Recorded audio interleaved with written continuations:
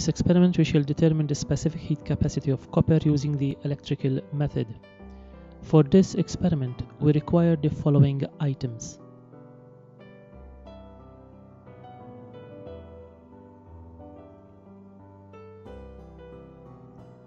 A stopwatch, a thermometer,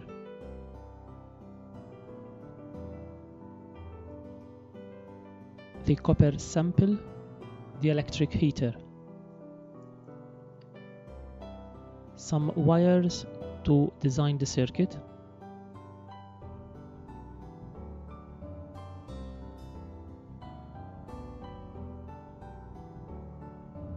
a variable resistor to vary the current,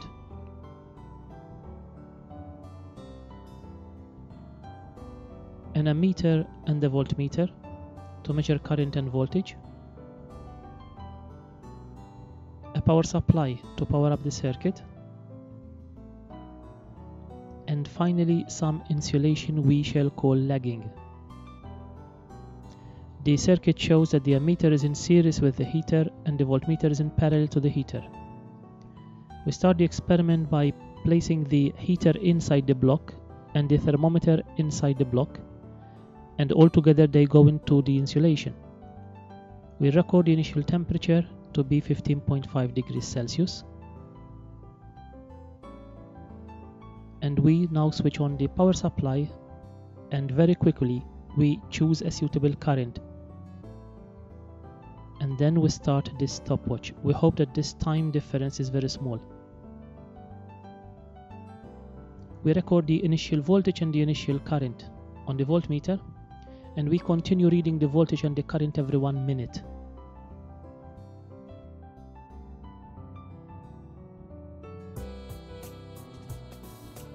We can observe that the current and the voltage change with time. This occurs as the heater heats up. We keep on recording the readings for, let's say, 6 minutes, and we know that the temperature increases with time.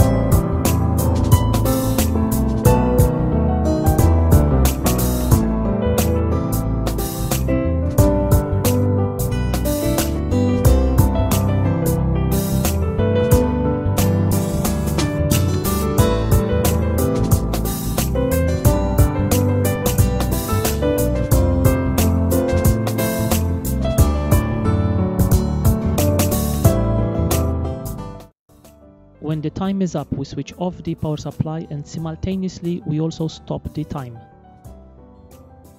We will not record the temperature at this moment. We continue to observe the temperature so that we will record the highest temperature reached. This is because the heating energy generated by the heater has not yet reached the thermometer. Therefore, it is not yet recorded. So we keep on observing the thread on the thermometer rising up until it reaches the highest value and starts to drop again. We will then record that highest temperature reached.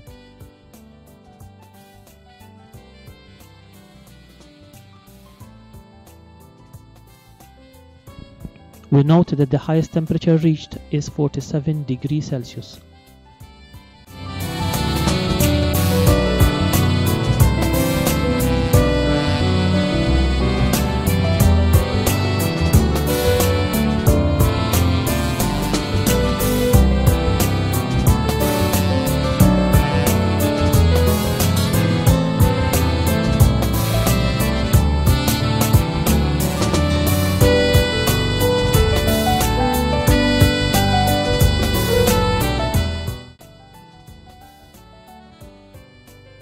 We also observe that the temperature starts to drop again.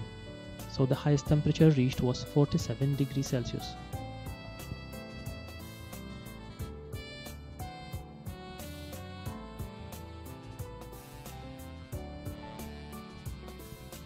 We record all the data in a table: voltage, current and time.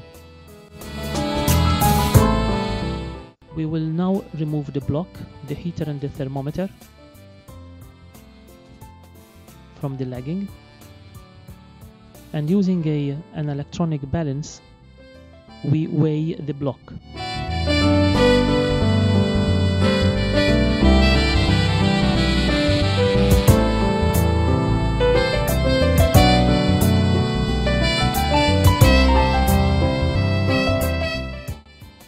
We find the mass of the block to be 1005 grams or 1.005 kilograms.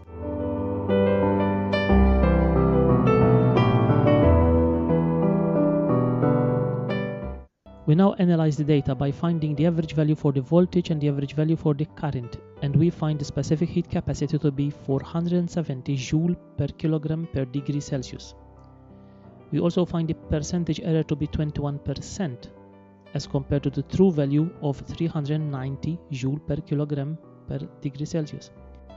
The possible sources of error are heat energy loss in the environment. There is some work done by the expanding solid. There is an increase in the internal energy of the wires and variable resistor. There is thermal contact problem between the copper and the thermometer, and the copper and the heater.